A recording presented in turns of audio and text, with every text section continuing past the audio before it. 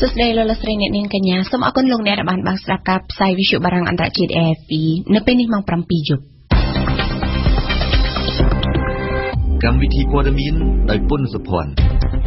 พรมแดนกัมพูชีลาวพิกีแต่งปีเหมือนต้นไอกระเพียบคณีคางปัจจัยกระเตสนาเตยบารังพิกีไทยปนเยเปลปีใบเตยประมวยแคติประดาเพียบสลับฉบับดอลพลกรกัมพูชี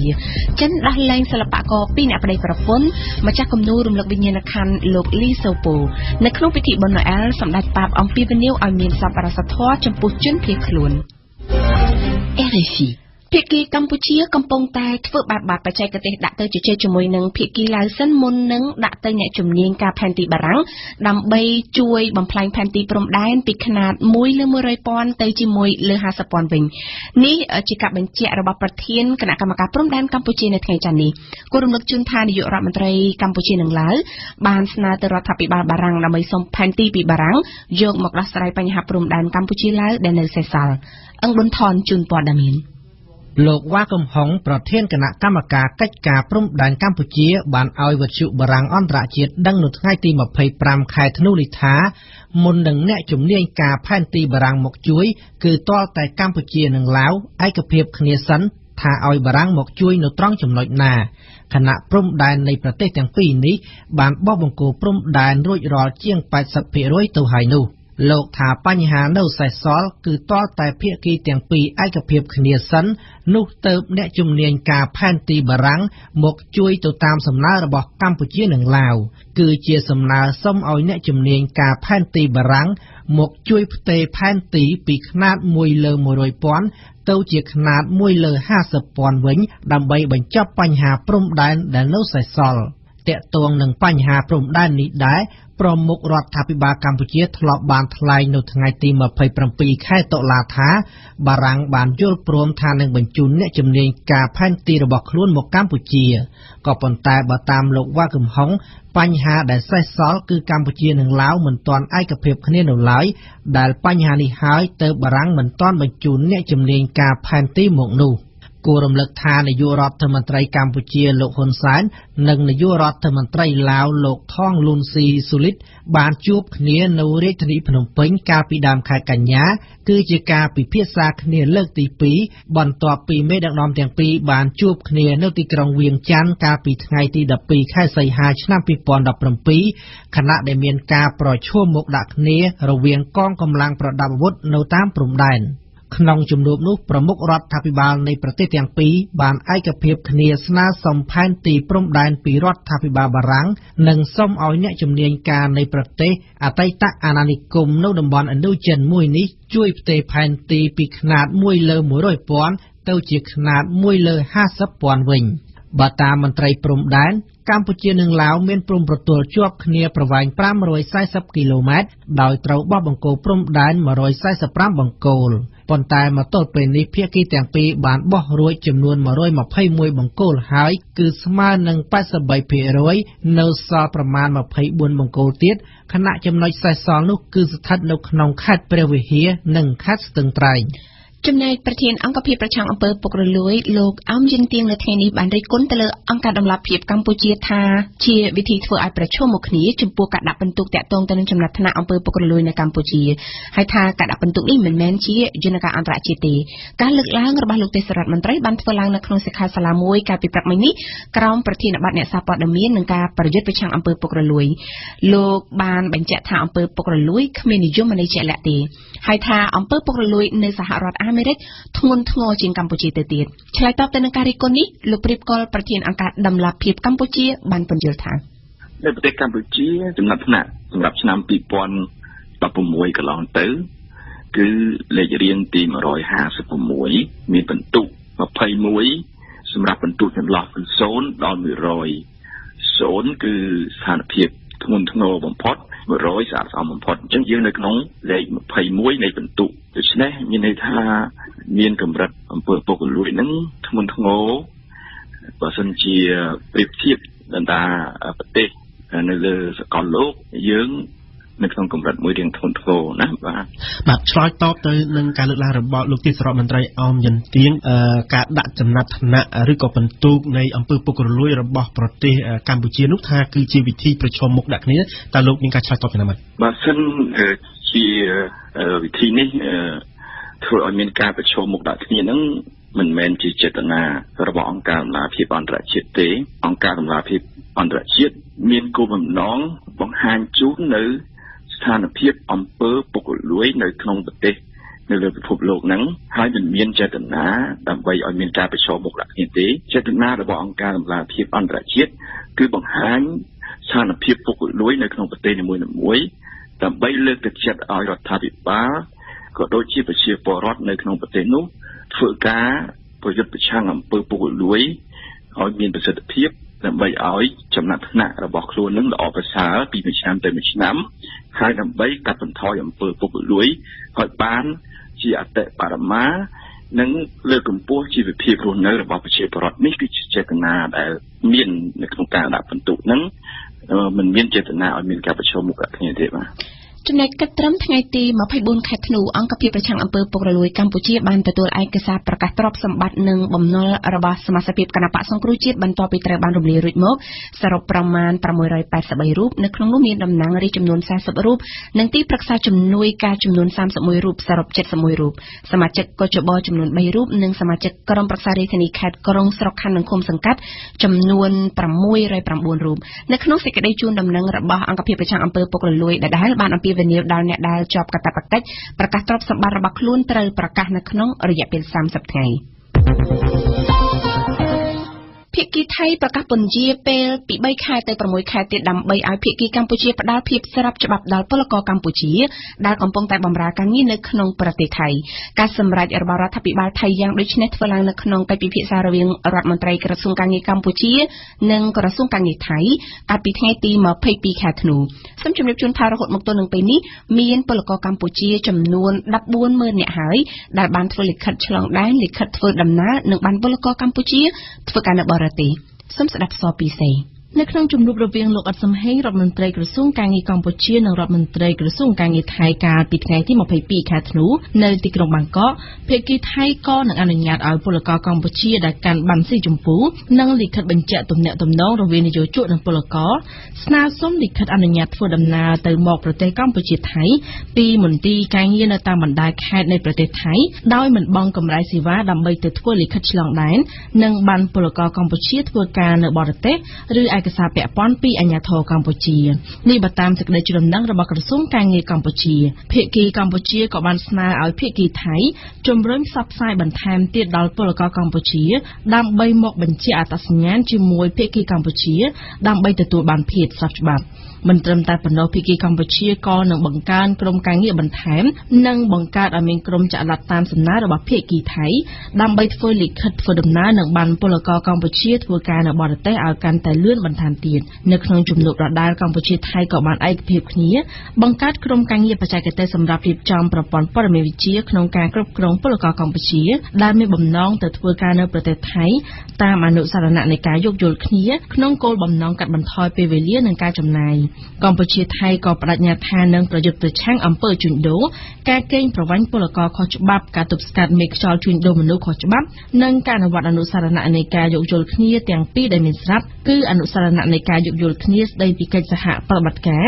នៃវិស័យការងារនិងអនុសារណៈនៃការយោគយល់គ្នាស្ដីពីកិច្ចសហប្រតិបត្តិការទ្វេភាគីដើម្បីលុបបំបាត់ការជួញដូរមនុស្សនិងការជួយជនរងគ្រោះដោយការជួញដូរជាការកត់សម្គាល់ការសម្រេចពន្យាពេលដល់ភាគីកម្ពុជាក្នុងការផ្ដល់ភាពស្របច្បាប់ដល់ពលករខ្មែរនៅប្រទេសថៃយ៉ាងដូចនេះក៏ធ្វើឡើងបន្ទាប់ពីលោកសខេងរដ្ឋមន្ត្រីក្រសួងមហាផ្ទៃនៅពាក់កណ្ដាលខែធ្នូនេះបានស្នើឲ្យភាគីថៃជួយសម្របសម្រួលដល់ពលករកម្ពុជាដែលទៅស្វែងរកការងារធ្វើនៅក្នុងប្រទេសថៃខណៈដែលបច្ចុប្បន្ននេះមានពលករកម្ពុជាចំនួនជាង 150,000 នាក់កំពុងធ្វើការនៅទីនោះចំណែកអង្គការ WWF និងសហភាពអឺរ៉ុបនៅព្រឹកថ្ងៃទី25 ធ្នូនេះបានចុះហត្ថលេខាលើកិច្ចព្រមព្រៀងមួយដែលមានទឹកប្រាក់ប្រមាណជាង$3 លានអាមេរិកលើគម្រោងការពារធនធានធម្មជាតិនៅខេត្តរតនគិរីប្រទេសកម្ពុជាគម្រោងនេះមានរយៈពេល5ឆ្នាំពីឆ្នាំ2018ដល់ឆ្នាំ2022ក្រោមឈ្មោះថាបង្កើនសមត្ថភាពអង្គការសង្គមស៊ីវិលដើម្បីធានានូវដំណោះស្រាយនិរន្តរភាពហៅកាត់ថា Access នៅក្នុងគោលបំណងពង្រឹងទូនាទីនៃការចូលរួមរបស់សហគមន៍ដែលពឹងផ្អែកលើវិស័យព្រៃឈើនៅកម្ពុជានៅក្នុងការអភិវឌ្ឍអភិបាលកិច្ចល្អនៅក្នុងការរៀបចំកិច្ចពិភាក្សាគោលនយោបាយប្រកបដោយការចូលរួមនិងអភិរក្សធនធានធម្មជាតិនៅក្នុងខេត្តមណ្ឌលគិរីនេះផងដែរ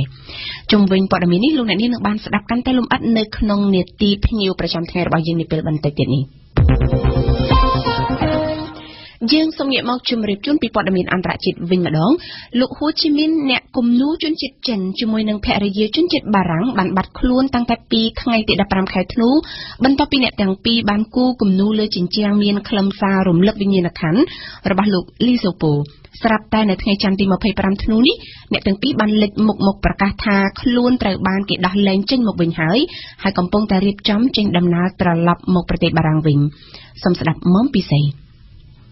លោកហ៊ូជីមីនបានសរសេរសារនៅលើបណ្ដាញសង្គមថាលោកនិងភរិយាជាជនជាតិបារាំងឈ្មោះ Marine Brossa ត្រូវបានគេដោះលែងមកវិញហើយបច្ចុប្បន្នពួកគេទាំងពីរកំពុងស្ថិតនៅក្នុងស្រុកកំណើតរបស់លោកហ៊ូជីមីនតែយ៉ាងណានៅក្នុងសារជាភាសាអង់គ្លេសនេះលោកហ៊ូជីមីនមិនបានបញ្ជាក់ទេអំពីមូលហេតុដែលបណ្ដាលឲ្យអាជ្ញាធរចិនចាប់ឃាត់ខ្លួនលោកនិងភរិយាបើតាមការចុះផ្សាយរបស់សារព័ត៌មានហុងកុងឈ្មោះមីងប៉ៅបានឲ្យដឹងថាលោកហ៊ូជីមីននិងភរិយាដែលរស់នៅទីក្រុងលីយ៉ុងប្រទេសបារាំងនោះបានធ្វើដំណើរទៅប្រទេសចិននៅក្នុងទីក្រុងសិនចិនកាលពីដើមខែធ្នូដើម្បីបើកសម្ពោធពិព័រណ៍ស្នាដៃសិល្បៈនិងស្ថាបត្យកម្មនៅទីនោះក្នុងពិព័រណ៍នោះលោកហ៊ូជីមីននិងភរិយាបានគូរគំនូរមួយផ្ទាំងធំលើជញ្ជាំងដែលក្នុងរូបនោះគេឃើញមានរូបកៅអីតែមួយគ្មានមនុស្សអង្គុយនៅចំពោះមុខរនាំងដែកប្រៀបបាននឹងរនាំងគុកហើយនៅពីក្រោយគឺជារូបទេសភាពប្រទេសចិនបែបបុរាណតាមការផ្សាយរបស់កាសែតនេះអ្នកទាំងពីរត្រូវបានអាជ្ញាធរចិនចាប់ឃាត់ខ្លួននៅថ្ងៃទី15ខែធ្នូបន្ទាប់ពីបានមើលឃើញរូបគំនូរនេះមានខ្លឹមសាររំលឹកទៅដល់វិញ្ញាណក្ខន្ធរបស់លោកលីវសៀវប៉ូជ័យលាភីពានរង្វាន់ Nobel សន្តិភាពឆ្នាំ2010កៅអីទទេគ្មានមនុស្សអង្គុយគឺតំណាងឲ្យកៅអីរបស់លោកលីវសៀវប៉ូនៅក្នុងពិធីប្រគល់ពានរង្វាន់ Nobel ដែលលោកមិនអាចទៅទទួលបានដោយសារតែលោកត្រូវជាប់ឃុំនៅក្នុងប្រទេសចិនសូមរំលឹកថាលោកលីវសៀវប៉ូគឺជាសាស្ត្រាចារ្យជាអ្នកនិពន្ធនិងជាសកម្មជនទាមទារលទ្ធិប្រជាធិបតេយ្យដែលត្រូវអាជ្ញាធរចិនចាប់ដាក់ឃុំរយៈពេល8ឆ្នាំមុននឹងស្លាប់ដោយជំងឺមហារីកកាលពីខែកក្កដាកន្លងទៅនេះចំណែកភរិយាលោកលីវសៀវប៉ូថ្មីបើមិនត្រូវជាប់ឃុំតែលោកស្រីត្រូវអាជ្ញាធរចិនបង្ខំឲ្យនៅតែក្នុងផ្ទះនិងមិនឲ្យធ្វើសកម្មភាពមានទំនាក់ទំនងជាមួយសកម្មជនប្រជាធិបតេយ្យឬសារព័ត៌មានបរទេសណាទាំងអស់ការចាប់ឃាត់ខ្លួនហើយដោះលែងសិល្បករគំនូរទាំងពីរអ្នកប្តីប្រពន្ធនេះពេលនេះបានបង្ហាញឲ្យឃើញថាសំណុំរឿងលោកលីវសៀវប៉ូត្រូវបានអាជ្ញាធរចិនបិទគប់មិនចង់ឲ្យនរណាសម្ដែងមតិឬរំលឹកអ្វីទាំងអស់នៅក្នុងពិធីសូត្រធម៌និងប្រសិទ្ធិពរជ័យបុណ្យណូអែលនៅបរិយាវ៉ាទីកង់អត្រាថ្ងៃទី24ចូលថ្ងៃទី25ធ្នូនេះ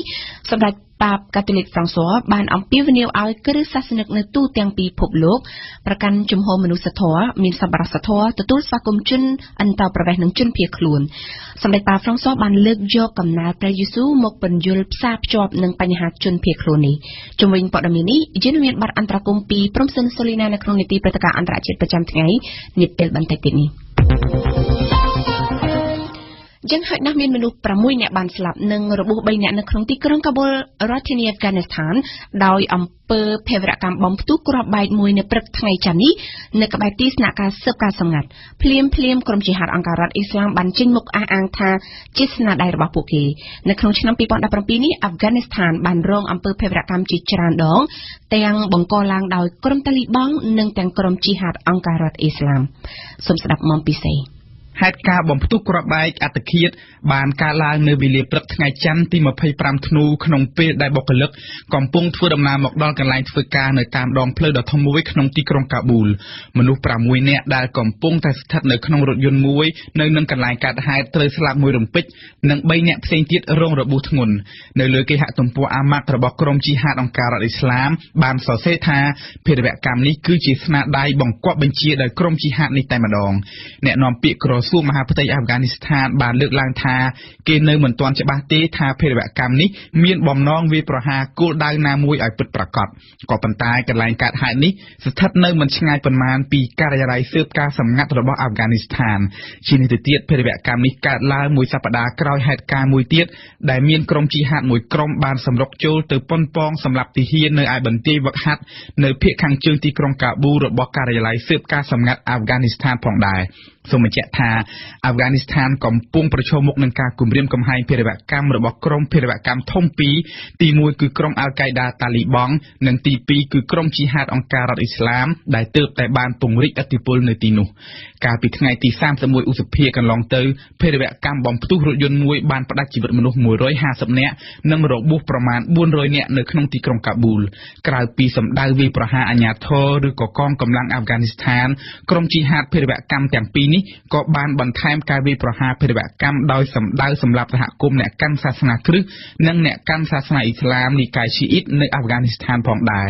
កងកម្លាំងរក្សាសន្តិសុខអាហ្វហ្គានីស្ថាននគរបាលក៏ដូចជាទាហានស្ថិតនៅក្នុងស្ថានភាពមួយដ៏លំបាកចុះទុនខ្សោយជាលំដាប់ដោយត្រូវប្រឈមមុខនឹងបញ្ហាខ្វះការវឹកហាត់ខ្វះសម្ភារៈគ្មានប្រាក់បៀវត្សមិនត្រឹមតែប៉ុណ្ណោះអំពើពុករលួយក្នុងជួរកងនគរបាលនិងកងទ័ពអាហ្វហ្គានីស្ថានបានធ្វើឲ្យកងកម្លាំងបាក់ទឹកចិត្តហើយបានរត់ចោលជួរមួយឆ្នាំរាប់ពាន់នាក់ចំណែកកងកម្លាំងសម្ព័ន្ធមិត្តអន្តរជាតិដឹកនាំដោយទាហានអាមេរិកក៏បានដកទ័ពបន្តិចម្ដងចាប់តាំងពីឆ្នាំ2014មកដែរយើងងាកមកនិយាយពីប្រទេសវេណេស៊ុយឡាដើម្បីអបអរបុណ្យណូអែលនេះបកកាន់អំណាចវេណេស៊ុយឡាដែលដឹកនាំដោយលោកប្រធានាធិបតីនីកូឡាម៉ាឌូរ៉ូបានយល់ព្រមដោះលែងសកម្មជននយោបាយប្រឆាំងចំនួន36នាក់កាលពីថ្ងៃសៅរ៍និងថ្ងៃអាទិត្យប៉ុន្តែយ៉ាងណាក៏ដោយលោក Alfredo Romero ប្រធានអង្គការការពារសិទ្ធិមនុស្ស Foro Penal នៅវេណេស៊ុយអេឡាបានបន្តថ្កោលទោសរដ្ឋាភិបាលប្រទេសនេះថាត្រូវតែដោះលែងសកម្មជននយោបាយប្រឆាំងទាំងអស់270ឲ្យរួចពីឃុំវិញមិនមែនដោះលែងតែជាង30នាក់ដើម្បីយកមុខនោះទេដើម្បីបង្ហាញអំពីភក្តីភាពរបស់ខ្លួនចំពោះលោកប្រធានាធិបតីអាមេរិក Donald Trump ប្រធានាធិបតីនៃប្រទេស Guatemala លោក Jamie Morel បានប្រកាសផ្លាស់ប្តូរស្ថានទូតរបស់ខ្លួនប្រចាំប្រទេសអ៊ីស្រាអែលទៅកាន់ទីក្រុង Jerusalem ដែរ Guatemala ជាប្រទេសដំបូងដែលចេញមុខមាត់គាំទ្រលោក Donald Trump ខណៈដែលប្រទេស128ទៀតបានទាត់ចោលការសម្រេចចិត្តរបស់អាមេរិកលែងទទួលស្គាល់ Jerusalem ជាក្រុងផ្ដាច់មុខរបស់អ៊ីស្រាអែលសូមសុភារីជួនព័ត៌មានបន្ទាប់ពីបាននិយាយស្រស់ស្រួលគ្នាជាមួយនាយករដ្ឋមន្ត្រីអ៊ីស្រាអែលលោក Benjamin Netanyahu រួចហើយលោក Jimmy Morales ប្រធានាធិបតីប្រទេស Guatemala បានសរសេរក្នុងទំព័រ Facebook របស់លោកថាកម្មវិធីដ៏សំខាន់នេះពេលនេះគឺការផ្លាស់ប្តូរស្ថានទូត Guatemala ពីទីក្រុង Tel Aviv ទៅកាន់ទីក្រុង Jerusalem វិញតាមលោក Morales ការផ្លាស់ប្តូរនេះគឺជាការចាប់ផ្ដើមក្នុងការសម្របសម្រួលស្ថានភាពតានតឹងដែលកំពុងតែកើតមានឡើងគួរក៏សម្គាល់ថាការប្រកាសរបស់មេដឹកនាំប្រទេស Guatemala ពេលនេះបានធ្វើឡើងក្នុងឱកាសបុណ្យណូអែលដែលជាបុណ្យសាសនាគ្រិស្តដ៏ធំនិងដ៏សំខាន់របស់ប្រជាជនប៉ាឡេស្ទីនការប្រកាសនេះក៏បានធ្វើឡើងតែប្រមាណ3ថ្ងៃបន្ទាប់ពីសមាជិករបស់អង្គការសហប្រជាជាតិចំនួន2/3បានបោះឆ្នោតជំទាស់ទៅនឹងការសម្រេចចិត្តរបស់លោកត្រាំដែលឲ្យអាមេរិកទទួលស្គាល់ Jerusalem ជារដ្ឋធានីរបស់ប្រទេសអ៊ីស្រាអែលនៅក្នុងមហាសន្និបាតអង្គការសហប្រជាជាតិកាលពីសប្តាហ៍មុនមានប្រទេសសរុបចំនួន128ប្រទេសបានបោះឆ្នោតប្រឆាំងនឹងការសម្រេចចិត្តរបស់លោកត្រាំដោយគេយល់ថាការសម្រេចនេះមិនស្ថិតនៅក្នុងក្របខ័ណ្ឌនៃកិច្ចចរចាសន្តិភាពរវាងអ៊ីស្រាអែលនិងប៉ាឡេស្ទីននោះឡើយយ៉ាងណាក៏ដោយមានប្រទេសចំនួន8បានបោះឆ្នោតគាំទ្រសហរដ្ឋអាមេរិកដោយក្នុងនោះមានសុទ្ធសឹងតែប្រទេសដែលស្ថិតនៅតំបន់អាមេរិកកណ្ដាលដូចជាប្រទេស Guatemala នេះនិង Honduras ជាដើមយ៉ាងណាក៏ដោយការបោះឆ្នោតនេះត្រូវបានគេមើលឃើញថាដោយសារតែអាមេរិកគឺជាប្រទេសដៃគូផ្ដល់ជំនួយដ៏ធំដល់ប្រទេសទាំងនោះមិនត្រឹមតែប៉ុណ្ណោះអាមេរិកក៏ជាប្រទេសជើងកលางមួយក្នុងតំបន់ចំពោះដែនអធិបតេយ្យរបស់ប្រទេសទាំងនោះផងដែរមុនមហាសន្និបាតអង្គការសហប្រជាជាតិលោក Donald Trump ធ្លាប់បានគម្រាមថានឹងកាត់ផ្តាច់ជំនួយដល់ប្រទេសទាំងឡាយណាដែលហ៊ានប្រឆាំងនឹងលោក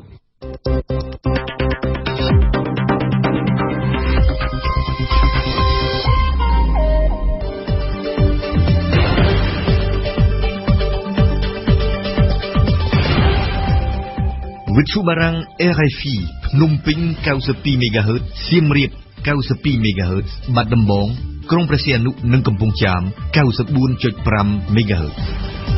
លោកអ្នកនាងកំពុងស្ដាប់កម្មវិធីព័ត៌មានរបស់វិទ្យុបារាំងអន្តរជាតិ RFI ជាបន្តទៅទៀតនេះលោកអ្នកនាងនឹងបានស្ដាប់ដំបូងគឺជានីតិភ្ញៀវប្រចាំថ្ងៃរៀបចំជូនអេវ៉ាសំណប់នៅថ្ងៃនេះសំណប់បានជប់សម្ភារលោកគិតទូចក្រោយមកគឺជានីតិបេតិកអន្តរជាតិប្រចាំថ្ងៃ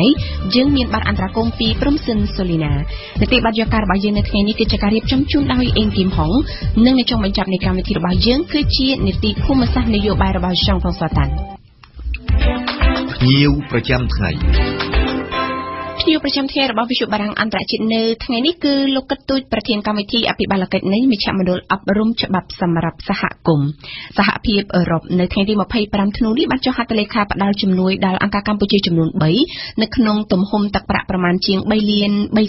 អាមេរិកលើគម្រោងការពារធនធានធម្មជាតិនៅខេត្តមណ្ឌលគិរីប្រទេសកម្ពុជាគម្រោងនេះមានរយៈពេល5ឆ្នាំពីឆ្នាំ2018ដល់ឆ្នាំ2022ក្រុមឈ្មោះថាបង្កើនសមត្ថភាពអង្គការសង្គមស៊ីវិលដើម្បីធានានូវដំណោះស្រាយនិរន្តរភាពហៅកាត់ថា Access លោកកឹតទូចប្រធានកម្មវិធីអភិបាលកិច្ចនៃមជ្ឈមណ្ឌលអប់រំច្បាប់សម្រាប់សហគមន៍បានហៅជំនួយរបស់សហភាពអឺរ៉ុបនេះថាបានផ្ដល់សារៈសំខាន់នៅក្នុងការពង្រឹងទូនាទីនិងការចូលរួមរបស់សហគមន៍ដែលពឹងផ្អែកលើវិស័យព្រៃឈើនៅកម្ពុជាក្នុងការអភិវឌ្ឍអភិបាលកិច្ចល្អស្របតាមគោលនយោបាយរបស់រដ្ឋាភិបាលកម្ពុជានេះគឺជាប្រធានបទនៃបទសម្ភាសន៍រវាងវ៉ាសំណប់ជាមួយនឹងលោកកឹតទូចលោកកឹតទូចខ្ញុំសូមសួរលោកបាទសូមអញ្ជើញទៅសាសលោកបាទលោកកឹតទូចដូចដែលលោកបានដឹងហើយថានៅថ្ងៃនេះសហភាពអឺរ៉ុបឬក៏ EU ដែលតំណាងឲ្យនៅក្នុងប្រទេសកម្ពុជានឹងបានចុះហត្ថលេខានៅក្នុងការផ្ដល់ជំនួយប្រមាណជា$3 លានសហរដ្ឋអាមេរិកទៅដល់អង្គការសំខាន់ចំនួន3នៅក្នុងប្រទេសកម្ពុជាដើម្បីដំណើរកិច្ចការតាក់ទងទៅនឹងការអភិរក្សព្រៃឈើក៏ដូចជាអភិបាលកិច្ចនៅក្នុងខេត្តមណ្ឌលគិរីដែលគម្រោងនេះមានទឹកប្រាក់ប្រមាណជា$3 លានសហរដ្ឋអាមេរិកក្នុងរយៈពេល5ឆ្នាំជាបឋមខ្ញុំចង់ជម្រាបសួរលោកថាតើគម្រោងដែលមានអង្គការក្លេករបស់លោកមួយបានទទួលជំនួយនៅថ្ងៃនេះដែរថាតើនឹងផ្ដោតទៅលើបញ្ហាអ្វីខ្លះទៅបាទគម្រោងផ្ដោតជាសំខាន់ទៅលើសហគមន៍ហៅថា community protected area បាទសហគមន៍តំបន់ព្រៃការពារនៅតំបន់មួយជាសំខាន់នៅខេត្តរតនគិរីបាទនៅតំបន់គេហៅ Trend Boundary District Trend Boundary មួយគឺនៅខេត្តមណ្ឌលគិរីជាខាងជើងខេត្តមណ្ឌលគិរីបាទផ្ដោតជាសំខាន់បាទតើតំបន់ហ្នឹងមានលក្ខណៈពិសេសយ៉ាងណាបានជាជំនួយរបស់សហភាពអឺរ៉ុបនៅពេលនេះបានផ្ដោតទៅលើតំបន់ហ្នឹងបាទតំបន់ផ្ដោតជាសំខាន់ទៅលើកត្តាសហគមន៍គឺកត្តាមនុស្សកត្តាវប្បធម៌គឺតំបន់ជនជាតិដើមភាគតិចតំបន់ហៅថា vulnerable គឺតំបន់ដែលប្រជាពលរដ្ឋងាយរងគ្រោះដោយសារកត្តាសេដ្ឋកិច្ចសង្គមនិងការប្រែប្រួលក្នុងតំបន់ហើយឥឡូវបាទសូមជឿថាជាតំបន់ដែលប្រមូលផ្ដុំដោយសក្តានុពលជីវៈចម្រុះហើយជាពិសេសតំបន់ដែលប្រមូលផ្ដុំដោយប្រភេទសត្វកម្រផងដែរនៅខេត្តភូមិភាគឦសានខេត្ត3រតនគិរីមណ្ឌលគិរីស្ទឹងត្រែងហើយគឺជាតំបន់ប្រភេទសត្វកម្រតាំងនៅនឹងឆ្លងកាត់ហើយគឺជាតំបន់ដែលប្រមូលផ្ដុំទៅដោយធម្មជាតិចម្រុះដែលមានប្រយោជន៍ដល់ការសិក្សាស្រាវជ្រាវខាងវិទ្យាសាស្ត្រតែដល់អញ្ចឹងទៅគឺវាជាគម្រោងរួមដែលមួយផ្នែកនៅកម្ពុជាអានវត្តនៅជំវិញយើងហៅថាតំបន់ត្រីកោណមរកតហ្នឹងរវាងកម្ពុជាវៀតណាមនិងឡាវហ្នឹងគឺតំបន់ហ្នឹងគឺគម្រោងហ្នឹងគឺជាគម្រោងពេញបន្ថែមទៅលើកិច្ចខិតខំប្រឹងប្រែងច្រើនឆ្នាំមកហើយដែលអង្គការមួយយើងហៅថា main applicant គឺ WWF គឺអង្គការ World Wildlife Foundation ហ្នឹងគឺអង្គការមូលនិធិសត្វព្រៃពិភពលោកហ្នឹងគាត់ជា main applicant ដែលអញ្ជើញអង្គការក្នុងស្រុកទីទៀតគឺមជ្ឈមណ្ឌលអង្គការមជ្ឈមណ្ឌលអប់រំច្បាប់សម្រាប់សហគមន៍ហើយនឹងអង្គការភូមិខ្ញុំគឺ My Village ដែលជំនាញការទៅលើការងារជនជាតិដើមភាគតិចហើយមជ្ឈមណ្ឌលយើងអប់រំច្បាប់យើងផ្ដោតទៅលើខាងការគាំទ្រផ្លូវច្បាប់អញ្ចឹងមើលឃើញទំហំនៃផលប្រយោជន៍ដែលត្រូវការពារមើលទៅលើក្រុមគោលដៅជនជាតិដើមភាគតិចដែលត្រូវពង្រឹងផ្នែកគេហៅថាសហគមន៍តំបន់អ ភិរក្សតំបន់អភិរក្សគឺ protected area ហ្នឹងអញ្ចឹងយើងបង្កើតគម្រោងរួមមួយដែលបានការគាំទ្របានបាទតែប៉ុន្តែបើតាមសេចក្តីប្រកាសព័ត៌មានរបស់សហភាពអឺរ៉ុបនៅថ្ងៃនេះថវិកាប្រមាណជា$3 លានសហរដ្ឋអាមេរិកឬក៏$2 លាន8សែនអឺរ៉ូហ្នឹងគឺផ្ដល់ទៅដល់អង្គការមូលនិធិសត្វព្រៃពិភពលោកឬក៏ WWF ឯនោះទេក៏ប៉ុន្តែដោយសារតែអង្គការនេះមិនអាចប្រតិបត្តិការរបស់ខ្លួនបានទើបបែងចែកឬក៏ការងារហ្នឹងទៅឲ្យអង្គការពីរទៀតរួមទាំងអង្គការរបស់លោកផងនោះបាទជារួមយើងមិនហៅថាអង្គការ WWF មាន limitation នៅក្នុងសមត្ថភាពអនុវត្តទេគឺគេហៅថាបង្កើតភាពជាដៃគូចម្រុះទៅតាមភាពស័ក្តិសមនៃការបំពេញតួនាទីរបស់អង្គការទាំង3ហើយថែមអង្គការមួយទៀតនៅអឺរ៉ុបគឺអង្គការផ្នែកជំនាញការខាងធ្វើការផ្នែកការអភិវឌ្ឍសហគមន៍ថែមទៅទៀតដើម្បីធ្វើការបំពេញគ្នាបាទសម្រាប់អង្គការសម្រាប់មជ្ឈមណ្ឌលអប់រំច្បាប់សម្រាប់សហគមន៍របស់លោកតើបានទទួលថវិកាប៉ុន្មានពីចំណែកថវិកាប្រមាណជា$3 លាន8សែនសហរដ្ឋអាមេរិកនេះបាទជារួមយើងទទួលថវិកាខ្ញុំអត់បានគណនាជាសមាជិកជាភាគរយប៉ុន្តែយើងអាចទទួលជំនួយប្រហែលជា$7,000ឬទៅ$75,000សហរដ្ឋអាមេរិកប្រចាំឆ្នាំគុណនឹង5ឆ្នាំសម្រាប់ការងារយើងលើមុខសញ្ញារៀបចំពង្រឹងយន្តការចាស់ទុំប្រពៃណីគណៈកម្មការសហគមន៍របស់ជនជាតិដើមភាគតិចយើងសម្របសម្រួលអាជ្ញាធរមូលដ្ឋានខាងផែនការអភិរក្សដើម្បីរៀបចំយន្តការប្រតិបត្តិការមូលដ្ឋានធានាការអភិរក្សនោះជាប់ទៅជីវភាពយើងជួយទៅដល់ករណីដែលមានសំណុំរឿងទូតគ្នាលើបញ្ហាការអភិរក្សនិងការអភិវឌ្ឍហើយយើងនឹងទទួលផ្នែកពាក់ព័ន្ធនឹងការងារសម្របសម្រួលជាមួយនឹងស្ថាប័នរាជរដ្ឋាភិបាលពាក់ព័ន្ធតាមរូបមន្តដែលយើងធ្លាប់ហៅថាកិច្ចសន្ទនាពហុតួអង្គឬក៏តបសន្តិភាពអីដែលយើងធ្លាប់អនុវត្តនៅក្នុងគម្រោង UNDP តាំងពី2007មកបាទអញ្ចឹងយើងជាដៃគូបំពេញបន្ថែមមួយនៅក្នុងដៃគូអនុវត្តគម្រោង4របស់គម្រោង WWF ហ្នឹងបាទតាមរយៈការទទួលបាននៅមូលនិធិនៅពេលនេះថាតើវាមានសារៈសំខាន់យ៉ាងណាខ្លះសម្រាប់អង្គការសង្គមស៊ីវិលនៅក្នុងប្រទេសកម្ពុជាទាំង3នៅក្នុងគម្រោងមួយនៅក្នុងខេត្តមណ្ឌលគិរីនេះបាទសារៈសំខាន់ទី1គឺយើងរួមវិភាគទានទៅតំបន់ព្រៃកោណមរកតហ្នឹងផ្នែកការងារអភិរក្សយើងរួមវិភាគទានទៅលើការធ្វើឲ្យប្រកបនៅការធានាថាការគ្រប់គ្រងដីធ្លីធនធានធម្មជាតិរបស់ជនជាតិដើមភាគតិចនៅក្នុងតំបន់ហ្នឹងទួលគុណប្រយោជន៍ពីគោលនយោបាយកំណែតម្រង់អភិវឌ្ឍអភិរក្សហើយយើងនឹងដល់វិភាគទានមួយទៀតទៅលើការបញ្ចុះបញ្ចូលខាងគោលនយោបាយផ្សេងដើម្បីឲ្យប្រកាសថាគោលនយោបាយឬក៏ផែនការអភិវឌ្ឍចូលទៅក្នុងតំបន់ហ្នឹងគឺបញ្ជ្រាបហើយនឹងទទួលយកនៅអត្ថប្រយោជន៍នៃកិច្ចការអភិរក្សនិងកិច្ចការអភិវឌ្ឍព្រមគ្នាដើម្បីធ្វើឲ្យអត្ថប្រយោជន៍ជនជាតិដើមភាគតិចនៅក្នុងតំបន់ហ្នឹងបានពីលំហូរនៃមូលនិធិខាងអភិវឌ្ឍសម្រាប់ទាំងអភិវឌ្ឍសេដ្ឋកិច្ចអភិវឌ្ឍសង្គមផ្សេងហ្នឹងហើយយើងនឹងបង្កើតជាគំរូ model ថ្មីនៅក្នុងការឆ្លើយតបបញ្ហានៅមូលដ្ឋានហ្នឹងតាមរូបមន្តនៃការដោះស្រាយបញ្ហាដោយការចុះសម្រុងគ្នាទន្ទឹមនឹងទៀតឃើញថានិន្នាការនៅក្នុងគោលនយោបាយអភិវឌ្ឍទេសចរណ៍រដ្ឋាភិបាលជារួមផែនការយុទ្ធសាស្ត្រអភិវឌ្ឍជាតិជារួមឃើញថាតម្រង់ទិសយកខេត្តរតនគិរីមណ្ឌលគិរីភូមិភាគឦសានហ្នឹងជាពលសេដ្ឋកិច្ចមួយក្នុងចំណោមពលសេដ្ឋកិច្ចសក្តានុពល4គឺហៅថាពលសេដ្ឋកិច្ចខាងទេសចរណ៍ធម្មជាតិនៅក្នុងគោលនយោបាយរដ្ឋាភិបាលឈ្មោះថា Special Planning គឺគោលនយោបាយរៀបចំទឹកដីនគររូបនីយកម្មហ្នឹងបានកំណត់អញ្ចឹងហើយបានជាអន្តរាគមន៍របស់គម្រោងនេះគឺហៅថាផ្ដល់ dimension ផ្ដល់អន្តរាគមន៍ច្រើនជ្រុងជ្រោយនៅក្នុងការ ការពារផលប្រយោជន៍របស់ជនដែលងាយរងគ្រោះដូចជាជនជាដើមភាគតិចជាដើមនឹងបាទតាមរយៈជំនួយរបស់សហភាពអឺរ៉ុបនៅថ្ងៃនេះថាតើអាចនឹងជួយជំរុញឲ្យមជ្ឈមណ្ឌលអប់រំច្បាប់សម្រាប់សហគមន៍ឬក៏ហៅកាត់ថា click នឹងអាចនឹងជោគជ័យទៅតាមគម្រោងផែនការរបស់ខ្លួនបានដែរឬទេបាទយើងសង្ឃឹមជឿជាក់ហើយយើងមានបទពិសោធន៍អនុវត្តគម្រោងបែបហ្នឹងច្រើនឆ្នាំហើយនៅក្នុងភូមិភាគឦសានតាំងពី2004មកគម្រោងចុះទាក់ទងនឹងពង្រឹងយន្តការអង្គការជនជាតិដើមភាគតិចគាំទាមតិរៀបចំគោលនយោបាយចុងជីដីធ្លីចូលរួមបំពេញបន្ថែមទៅរចនាសម្ព័ន្ធសហគមន៍មូលដ្ឋានតាមតំបន់ហើយនឹងអង្គការដៃគូដែលធ្វើការជនជាតិដើមភាគតិចជាង20អង្គការស្ថាប័ន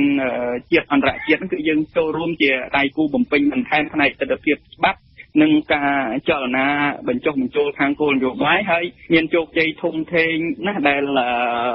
លគោលនយោបាយហើយនឹងដែលការអនុវត្តករណីដោយករណីការចុះបញ្ជីជីដីធ្លីបានកើតមានឡើងហើយទន្ទឹមនឹងនោះគឺក្នុង2007 2010យើងទទួលអត្ថប្រយោជន៍ពីហៅថា sub contract ឬក៏កិច្ចសន្យាបន្តពីអង្គការ UNDP ដឹកនាំទិសដៅមួយសំខាន់គឺ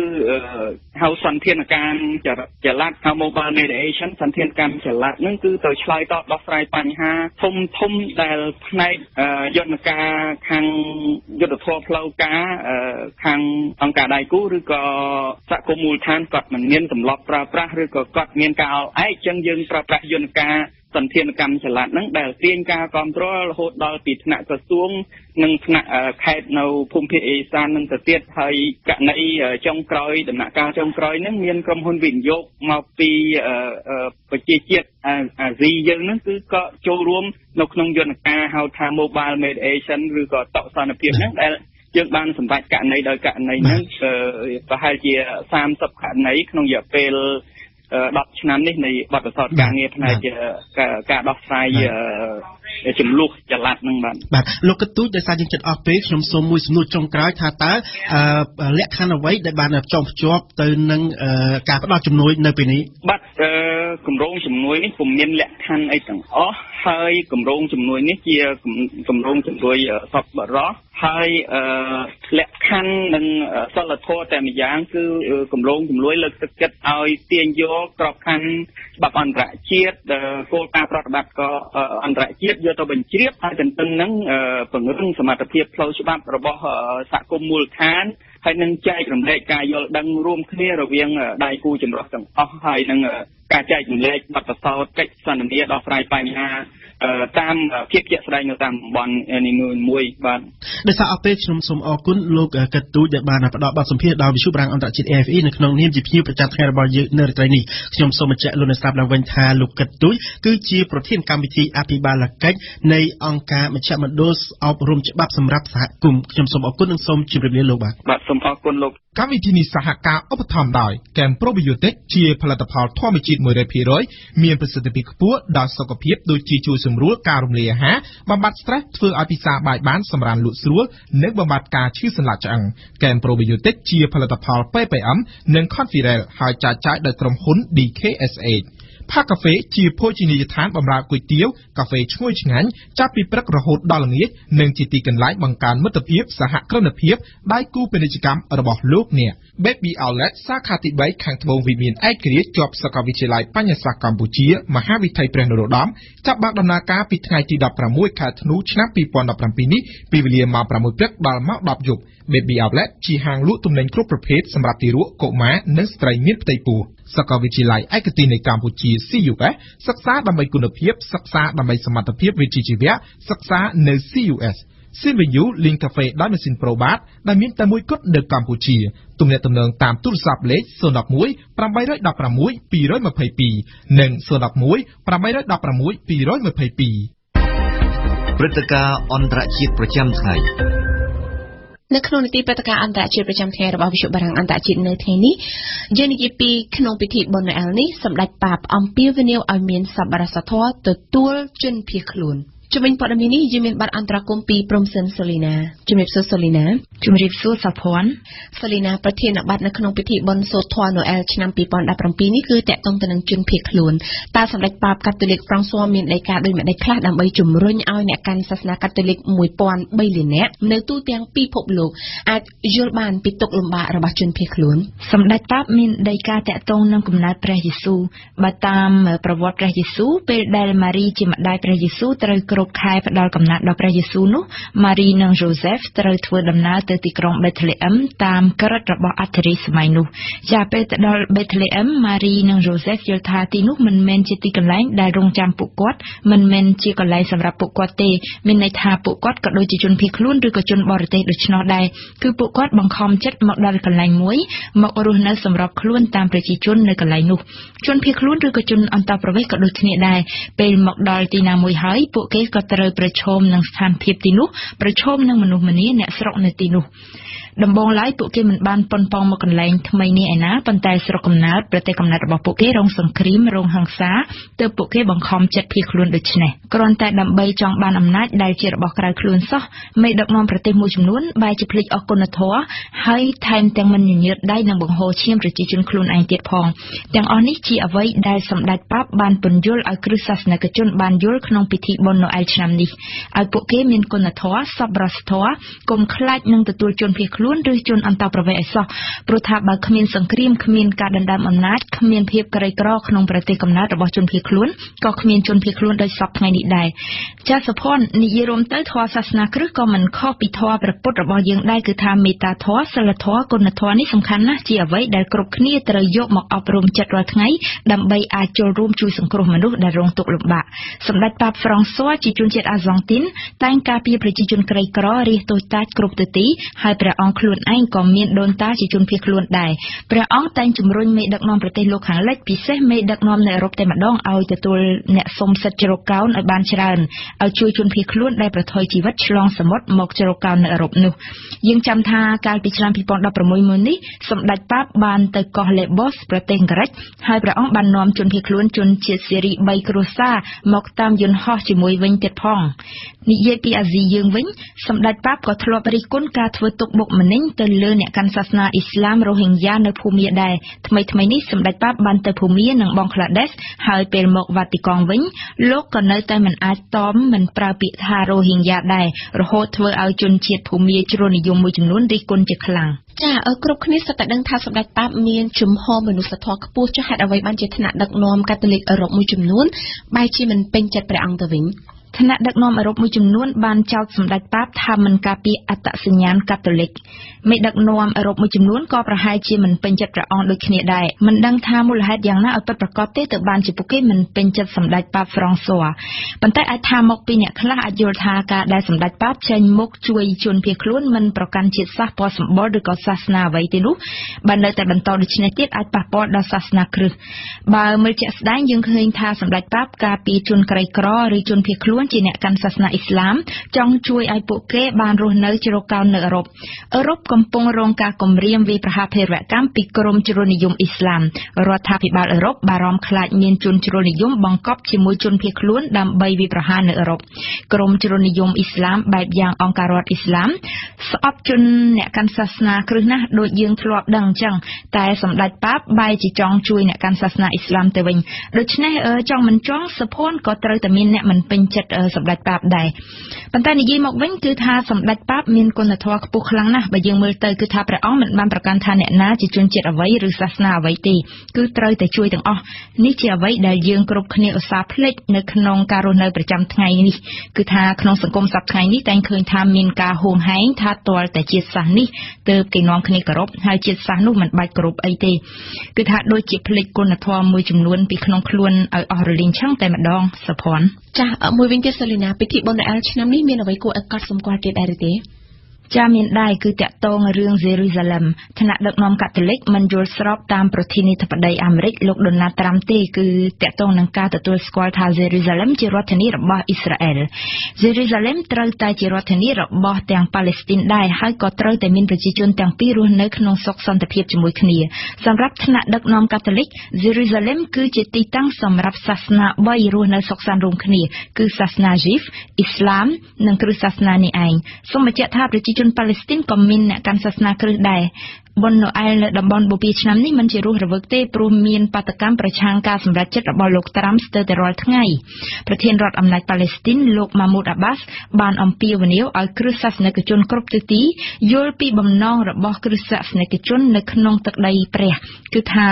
គ្រឹះសាសនិកជននៅយេរូសាឡិមនេះឯងពួកគេមិនចង់ទទួលស្គាល់ដាច់ខាតថាយេរូសាឡិមជារដ្ឋធានីរបស់អ៊ីស្រាអែលតែម្នាក់ឯងដែលឡាយតាក់ទងនឹងការប្រារព្ធបុណ្យណូអែលឆ្នាំ2017នេះដែរនៅតាមទីក្រុងមួយចំនួននៅសេរីឬក៏អ៊ីរ៉ាក់ដែលត្រូវបានរំដោះពីក្រុមភេរវជនរដ្ឋអ៊ីស្លាមអ្នកកាន់សាសនាគ្រិស្តបានរៀបចំប្រារព្ធបុណ្យណូអែលរបស់ពួកគេបានឡើងវិញហើយដូចជានៅក្រុង Homs ប្រទេសសេរីជាដើមអរគុណសាលីណាចំពោះបាទអន្តរកម្មនៅថ្ងៃនេះ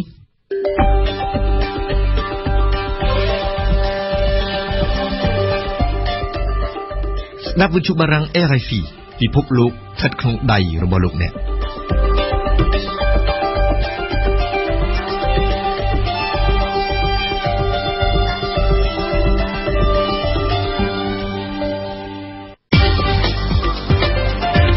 បទយូហ្គានៅក្នុងថ្ងៃទី25ធ្នូនេះប្រទេសជាច្រើននៅលើពិភពលោកបានប្រារព្ធបុណ្យ Christmas ឬបុណ្យ Noel ចំណែកនៅកម្ពុជាក៏មានដែរនៅតាមទីកន្លែងឯកជននិងមានការជួបប្រមូលផ្ដុំរបស់យុវវ័យជាដើមនៅក្នុងឱកាសនេះអេងគីមហុងអ្នកកាសែតរបស់វិទ្យុបារាំងបានចុះទៅធ្វើបទយូហ្គាដោយបានជួបជាមួយនឹងយុវវ័យមួយចំនួនដែលពួកគេនិយាយថាការផ្ដល់តម្លៃលើ Christmas មិនមែនមានន័យថាពួកគេមើលរំលងលើបុណ្យជាតិឡើយដូច្នេះសូមអញ្ជើញស្ដាប់បទយូហ្គារបស់អេងគីមហុងដូចតទៅមិនខុសពីរៀងរាល់ឆ្នាំទេនៅភ្នំពេញឲ្យទៅដល់ថ្ងៃបុណ្យ Christmas ឬបុណ្យ Noel គេតែងសង្កេតឃើញមានការរៀបចំតែលម្អ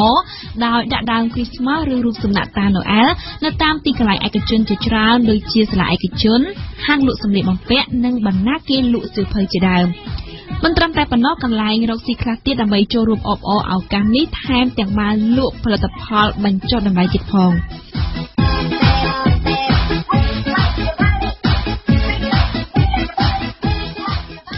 ក្រៅពីទីកន្លែងឯកជនគេក៏សង្កេតឃើញប្រព័ន្ធផ្សព្វផ្សាយជាពិសេសទូរទស្សន៍ក៏បានចូលរួមផ្សព្វផ្សាយយ៉ាងផុសផុលផងដែរដែលចំណុចនេះមានមតិខ្លះបានធ្វើការប្រៀបធៀបគ្នាថា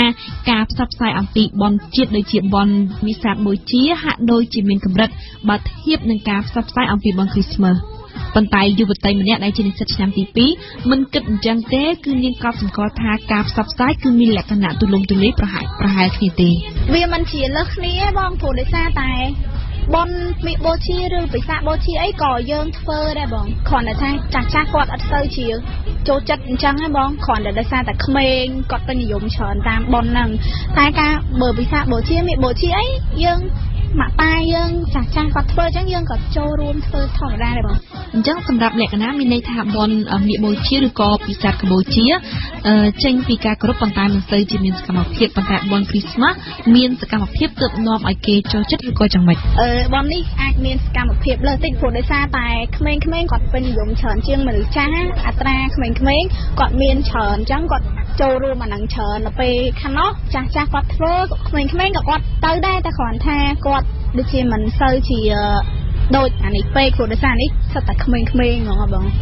មានរៀងតូចល្អិតជាមួយនឹងការតុបតែងខ្លួនរបៀបមនុស្សស៊ីវិល័យលក្ខណៈច្រើនចោលការលើកឡើងដែរថាយុវវ័យមានភាពជ្រួលជ្រើមនឹងបុណ្យ Christmas អត់ទេបងតាមមនុស្សមួយចំនួនដែលគាត់គិតដែរតាមពិតអត់មានជ្រួលជ្រើមអីបងគ្រាន់យើងក៏អត់ផ្លេចប្រពៃណីរបស់យើងណាគ្រាន់តែថាយើងឃើញគេលេងសប្បាយក៏ចូលរួមអីចឹងហ៎បងគ្រាន់ឲ្យវាតែណាថាឲ្យមានអារម្មណ៍ថាស្រស់ស្រាយ fresh អីតិចចឹងណាវាមានការថតរូបលេងមួយដើមគឺស្មាក់មួយសាន់តាមួយអីចឹងមានអារម្មណ៍ថាវាស្រស់ស្រាយជាងចឹងនិយាយថារដងយើងចេញពីរៀននៅយើងទៅផ្ទះថ្ងៃនេះយើងចេញមកយើងលេងអីធម្មតាមួយគេហ៎បង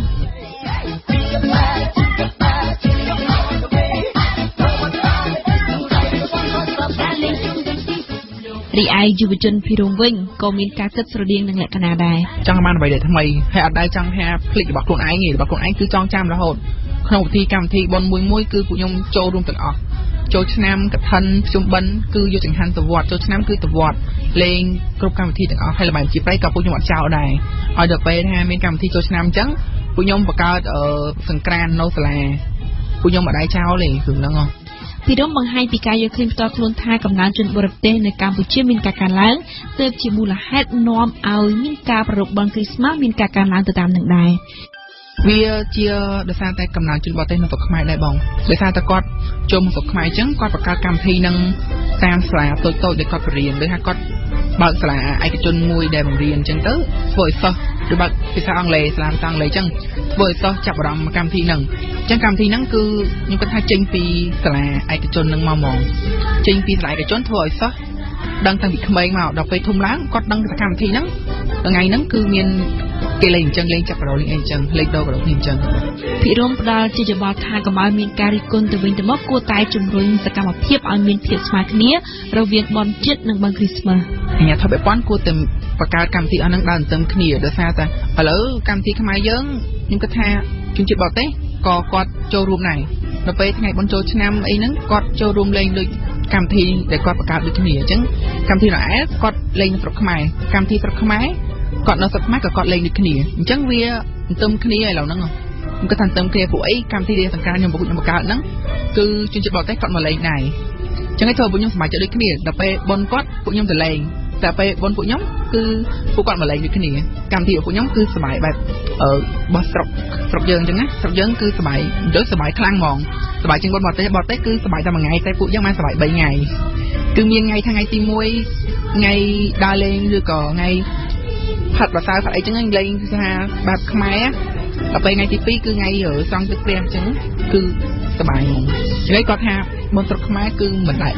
ក្នុងមួយឆ្នាំគឺមានច្រើនអញ្ចឹងមានបុណ្យប្លែកៗរហូតបើស្រុកគេគឺមានតែមួយថ្ងៃអញ្ចឹងគាត់ថាគាត់សប្បាយតែមួយថ្ងៃហ្នឹងបុណ្យវាទលំទលាយជាងបុណ្យពួកយើងអញ្ចឹងបើស្រុកខ្មែរខ្ញុំគិតថាដើរទន្ទឹមគ្នាឥឡូវហ្នឹងចំណែកយុវជនបញ្ញាលើកឡើងថាមិនគួរមានកំណត់ចង្អៀតចង្អល់ដែលគ្រាន់តែការប្រារព្ធពិធីបុណ្យគ្រីស្មាសលើទឹកដីកម្ពុជានោះទេបើធ្វើនៅក្នុងសាលាខ្ញុំគ្រាន់តែឈរមើលផ្លេចកន្លែងចេញចាប៉ុន្តែมันមានកំណត់មួយថារិះគន់ឬក៏មិនចូលចិត្តជាមួយគេធ្វើអីជាងមកគេហ្នឹងគេធ្វើអីជាងមកគេព្រោះអីនៅក្នុងសាលាក៏វាអាចមានសាសនាដទៃឬក៏ជនជាតិដទៃគេអាចជាដែរអញ្ចឹងគេអាចធ្វើទីបុណ្យស្រាប់សិស្សគេបានដែរដូច្នេះចំពោះកំណត់បញ្ញាការប្រារព្ធបុណ្យគ្រីស្មាសវាគឺជាភាពបត់បែនឬក៏យ៉ាងណាហ្នឹងហើយវាអាចជាភាពបត់បែនសម្រាប់យើងព្រោះអីតែយើងមិនមែនមានតែជនជាតិមួយមកទស្សនាគឺមានច្រើនអញ្ចឹងអាចបត់បែនដូចទីជនចិនអីចឹងមានជនជាតិចិនមកទស្សនាអាចធ្វើបានដែរនៅកម្ពុជាអ្នកខ្លះមិនយល់ពីអត្ថន័យនៃបុណ្យគ្រីស្មាសឡើយប៉ុន្តែការជួបជុំធ្វើឡើងទៅតាមគ្នាចេះតាមគេណាចេះតាមឃើញគេប្ររពឡើងយើងចូលរួមមួយគេដើម្បីឲ្យចូលរួមមួយគេចឹងណាបងនិយាយទៅវាសบายវាលក្ខណៈថាបើលក្ខណៈថានៅមួយស្លាយទៅវាអាចឲ្យសិស្សទាំងអស់សុំគ្នាចឹងណាហើយឲ្យសบายទាំងអស់គ្នានឹងលក្ខណៈថាទលំទលាយរបស់ខ្ញុំឃើញថាពេលគេប្រពៃពិធីហ្នឹងទៅធ្វើឲ្យសិស្សនិស្សិតអីឬក៏កន្លែងណាផ្សេងឲ្យយើងសប្បាយជុំគ្នាគ្រួសារឬក៏មិនថ្ងៃហ្នឹងចឹងថ្ងៃទី25ខែធ្នូគឺជាថ្ងៃបុណ្យគ្រីស្មាសឬបុណ្យណូអែលដែលនេះគឺជាការរំលឹកនិងការអបអរដល់ការប្រសូតនៃព្រះយេស៊ូវបុណ្យគ្រីស្មាសក៏ជារដូវកាលនៃការឈប់សម្រាកចុងឆ្នាំរបស់បណ្ដាប្រទេសលោកខាងលិចនិងបណ្ដាប្រទេសមួយចំនួនដែលមានពលរដ្ឋកាន់សាសនាគ្រិស្តផងដែរនៅកម្ពុជាទោះជារដ្ឋាភិបាលមិនបានប្រារព្ធពិធីនិងមិនបានបិទសិទ្ធិក៏ដោយតែពលរដ្ឋខ្មែរមួយចំនួនធំសម័យនឹងបុណ្យគ្រីស្មាសខណៈដែលមួយចំនួនធំទៀតមិនចាប់អារម្មណ៍និងមិនឲ្យតម្លៃគិតថាមិនមែនជាបុណ្យប្រពៃណីជាតិខ្មែរលោកអ្នកស្ដាប់វិទ្យុបារាំងអន្តរជាតិ RFI នៅពេលនេះកម្មវិធីព័ត៌មានរយៈពេលពេញ1ម៉ោងរបស់យើងបានឈានចូលមកដល់ទីបញ្ចប់អរគុណចំពោះការយកចិត្តទុកដាក់តាមដានស្ដាប់របស់អស់លោកអ្នកសូមអរគុណរ៉ូសាដែលបានជួយបញ្ជាខាងផ្នែកបច្ចេកទេសនៅពេលនេះនាងខ្ញុំប៉ុនសុភ័ណ្ឌនិងសហការីវិទ្យុបារាំងអន្តរជាតិ RFI សូមអរគុណសូមជម្រាបលា